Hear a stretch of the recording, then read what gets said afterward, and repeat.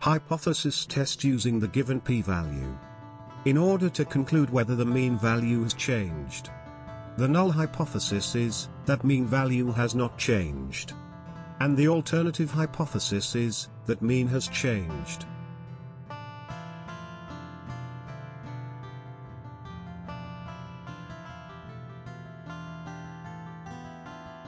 For the level of significance equals alpha. For a two-tailed test, the area shaded under the two tails equals alpha by 2.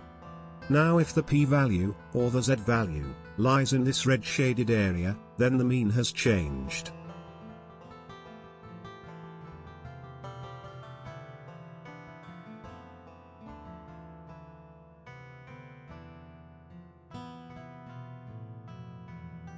Consider this example. The magazine carried out a hypothesis test, at the 5% level of significance, to determine whether the average speed had changed. The p-value of the test was 0.024. What can the magazine conclude based on this p-value? Since the given p-value is less than alpha, we can conclude that the mean value has changed.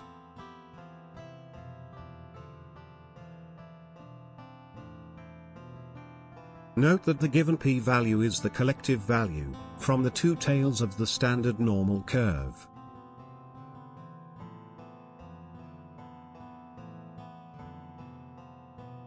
Consider the magazine found that the average speed of this sample was lower than the previously established average speed of 87.3 km per hour.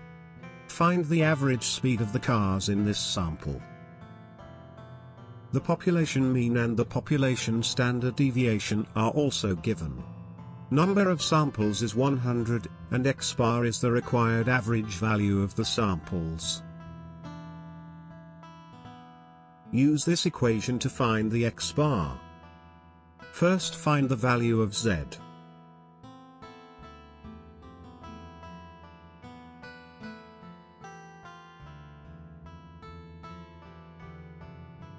Use the given p-value to find the area to the left of z.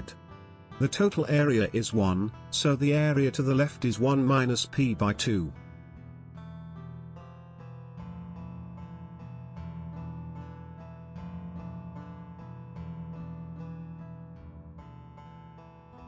This will give z equals 2.26. As shown in the next slide.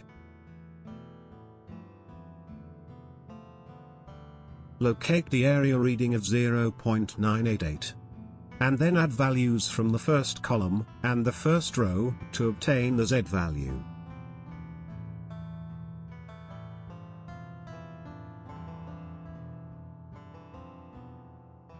Due to two tails, the z value can be on the right side or the left side, that is, positive or negative. Since it is given that the average value has decreased, use the negative z value. Now use this equation.